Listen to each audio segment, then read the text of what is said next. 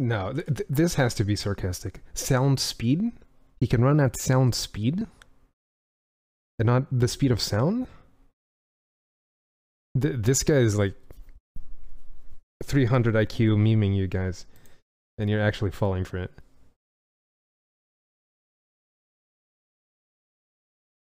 He found the actual original?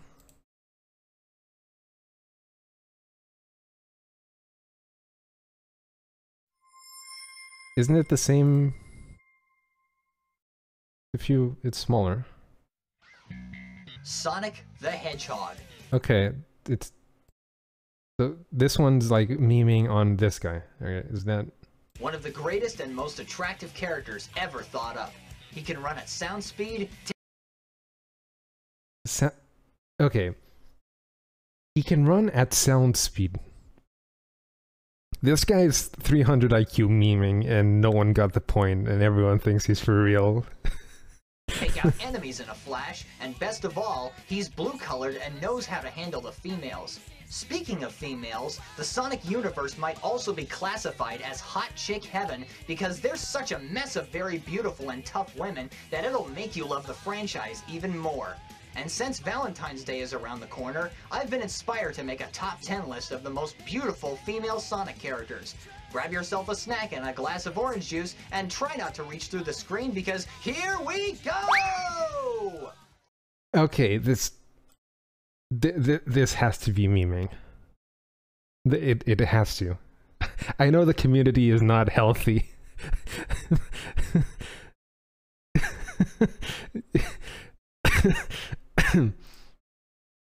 And try not to reach through the screen because here we go! Like... Number 10. Try this question on for size. Who chases and hugs Sonic all the time and wields a powerful hammer? Why, it's Amy Rose, of course. Though more of a cutie than a hottie, you can't deny the fact that she's still attractive. Two things that make her attractive are the fact that she wears a dress, and when have you...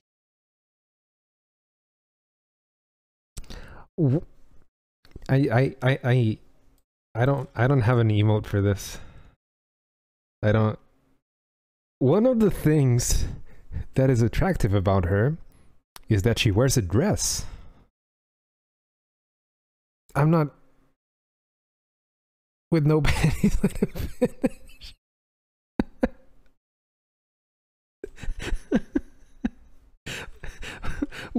One of the things that is attractive about Amy Rose is that she wears a dress. If the guy was memeing, Dunkey wouldn't have made the vibe video? Maybe. Have you ever seen 3 big, very smooth arcs of hair sticking out of a person's forehead? I haven't. So, once again... This can't be real. It can't. So the two things that are attractive about her is that she wears a dress and she has 3 hair things sticking out of her forehead. I can't believe this is real. I can't. And Amy Rose is lovely. That is until she goes berserk and starts hitting stuff with her hammer. Who's at number 9? It's this alien plant girl from a distant planet, Cosmo from Sonic X. She arrived on the character's planet to deliver a message saying that the galaxy was under attack by a force called the Metarex. She doesn't do much. Wait, I don't follow Sonic lore. How deep is the lore? What the...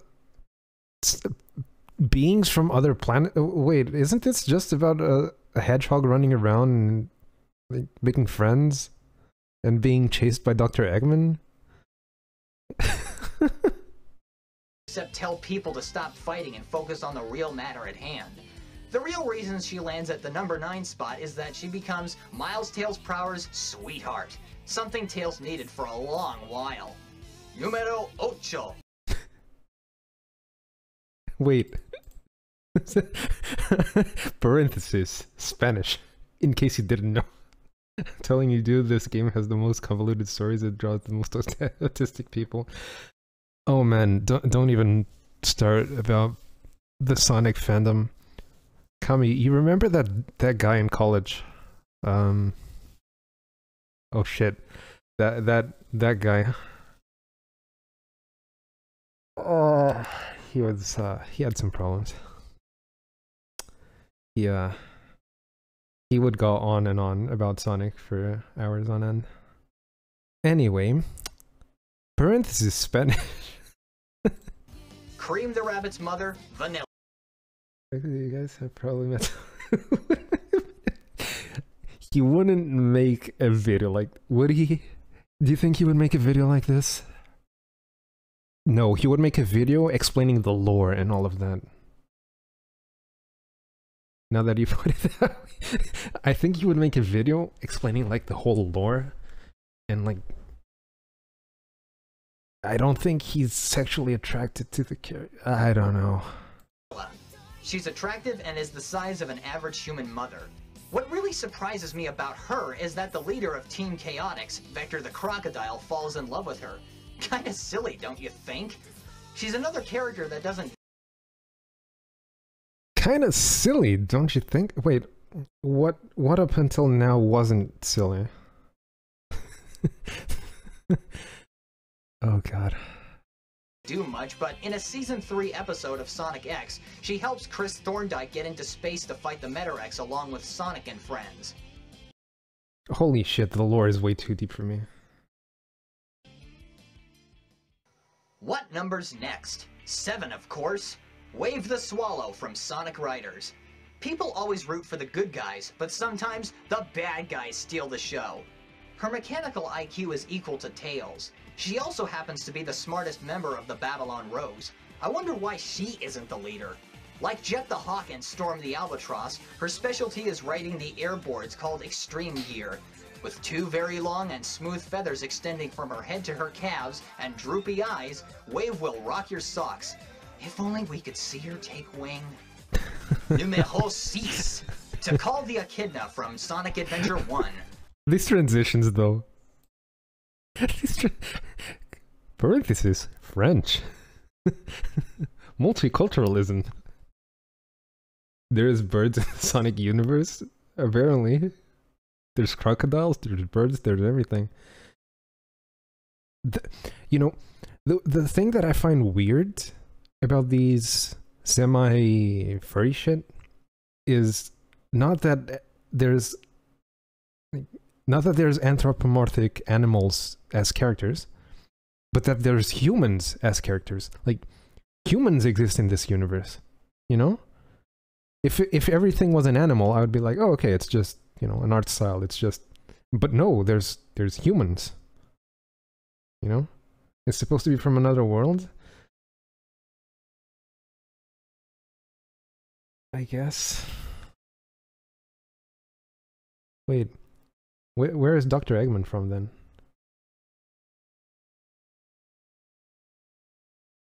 Wait, we're going too deep into lore. Let's not go. Call the Echidna from Sonic Adventure 1. Named after an ancient Mayan city of the same name, Tikal is the daughter of Chief Pakakamak. She's yet another character that hardly does a thing, except beg her father to stop being so greedy.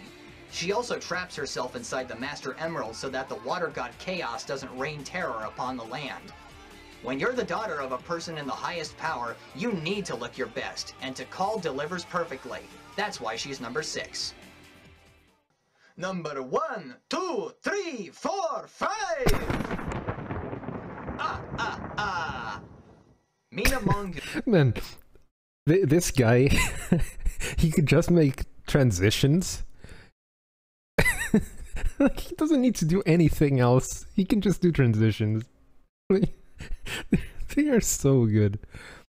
Like, holy shit. From the Sonic Archie comics. How could you go wrong with a girl who looks like this?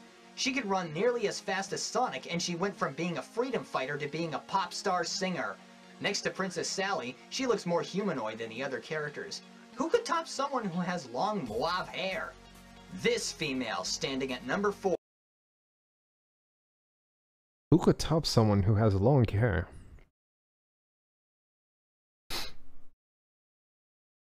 Dunkey's video is very accurate, yes. Blaze the cat. One word, pyrokinesis. How would you like to have that superpower? I mean, Blaze could play around in the Himalayas for hours and she would be perfectly fine. Also, her 45-degree ponytail makes her look like a Native American. I really love the fact that her love interest is the telekinetic hedgehog Silver.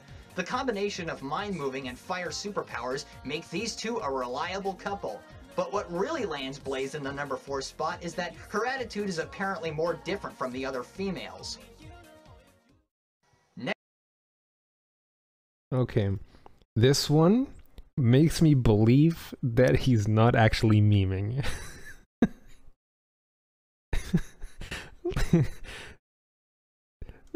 Like this, that he's like, oh, they're a good pair because they go well together with their ability. Okay, this I think is real. Everything up until this point I thought he was memeing, but now I'm having second thoughts. Next up is number 3. What's better than having a female with cascading quills? How about a female with cascading quills and hair? Julie Sue, the Echidna, another Archie comic exclusive, has that feature. She's smart, knows exactly what to do as a freedom fighter, and even trained Amy once. She's also the girl of Knuckles' dreams. Lucky him. Her older self in the series, Moby... Ha! Lucky him. Fucking hell, man. Yes, X years later is just downright hot. Just look at that long ponytail. Now we're talking. Number 1, 2, button my shoe. Princess... I'm dying. Number 1, 2, button my shoe. 3, 4 at the store. Sally Acorn. There's a lot to say about this character. She's the heir to the throne, Sonic's first official romance, the only character that used to not wear clothes, brave and athletic, the most humanoid... Okay, this is another point of contention that I have with the Sonic universe. Why are some characters fully clothed, and some are wearing like a jacket and they're naked? Like, I could understand them all being naked. I could understand them all being clothed. I could understand some being naked and some being clothed, but having a jacket and then being naked, that's like... What is going on in the mind of the creator? Character, and is like a mother to Tails. In the TV show Sonic Sat AM, one freedom fighter, the cowardly Antoine, constantly tries to woo Sally but doesn't succeed because he's a coward. The princess is also a semi-perfect example of an excellent love interest.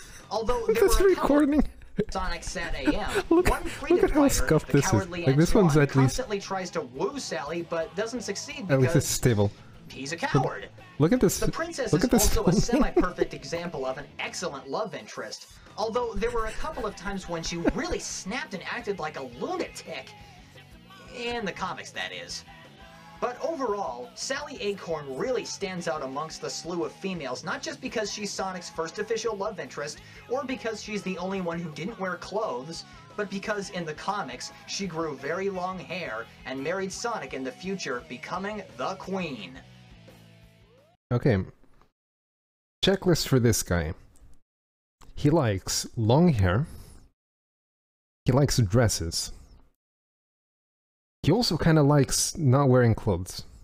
Yeah, this guy has something with hair. Yep. The long hair, dresses, and sometimes being naked. And ponytails, yeah. Ponytails as well. So, you've seen a pyrokinetic cat, a swallow, 2 gorgeous echidnas, and even a princess. Who could possibly top those kinds of females? Well, get ready. Wait, hold on. I might not be following the lore here. I might not have the full lore of the universe. But he says a cat, a swallow, 2 echidnas. Isn't the one on the left a princess? Why does he only say 1 princess? I mean, he likes them smart. True. He likes them popular as well. Who could possibly top those kinds of females? Well, get ready, folks. This is the #1 hottest Sonic the Hedgehog female. So she's gonna have long hair, Maybe it's in a ponytail. Maybe more than one ponytail. And she's gonna be like super overpowered, like lots of power or something. Character. It's just Booba. Oh, of course, it had to be Rouge. Rouge the Bat. If anybody denies it, how dare you? This woman can fly, she's as strong as Knuckles, and is a femme fatale seducing other characters into getting what she wants. Oh yeah, yeah, that's another thing. He also likes when they're different from other girls. That was another point.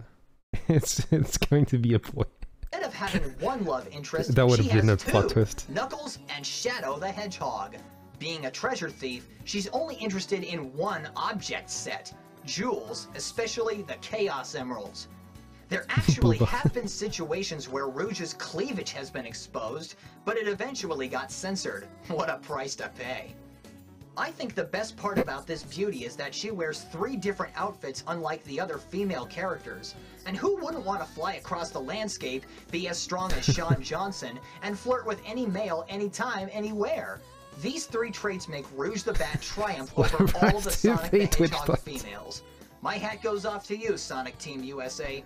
You ought to be proud. Okay, what's the rest of the video? There you have it, folks. Those were the hottest female chicks in the Sonic universe. I hope you enjoyed it. Happy Valentine's Day, and I'll see you later. Here we go! Question. Is this him?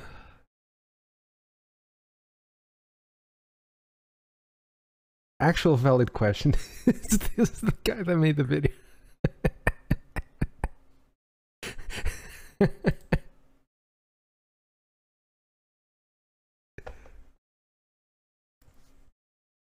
Wait, is...